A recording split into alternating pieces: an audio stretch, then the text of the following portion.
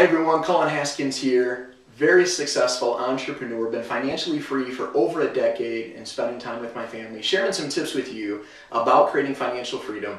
And on my last video, I talked about creating financial freedom through a business. Well, one business that I get asked about all the time is the business of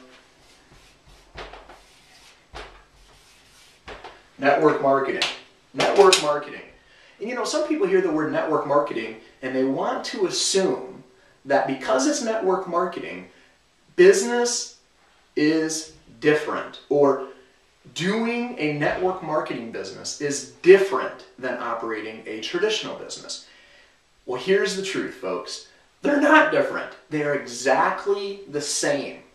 And here's what I mean by that. You still need to talk to people. You still need to network in your community. And ultimately, as you network, and as you build relationships, whether it's traditional business or a network marketing business, you're going to generate what?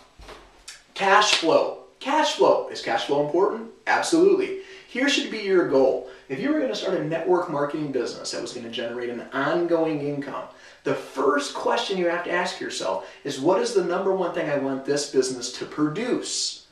Why am I in business? The number one thing it should produce is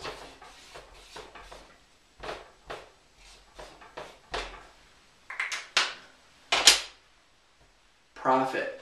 It has to produce profit. If your business isn't generating profits, folks, then it's not a great business. Get out.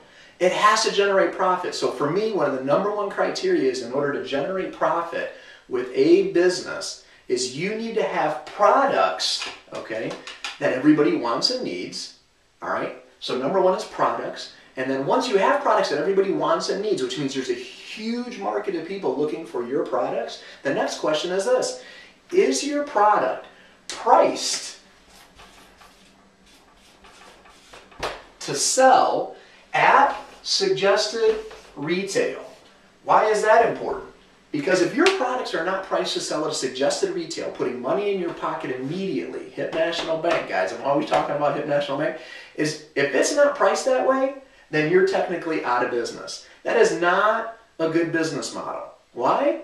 Because without suggested retail profits in a network marketing company, I'm telling you right now, the law of averages is some people are going to have a hard time maybe identifying some partners right out of the gate. And if you can't get them in the black right out of the gate, making money with your products at a suggested retail, so they're making retail profits, that is a bad business model to generate ongoing income, and you will have a high attrition rate of people quitting your business, and you'll wonder why a year from now, how come you're not making any money?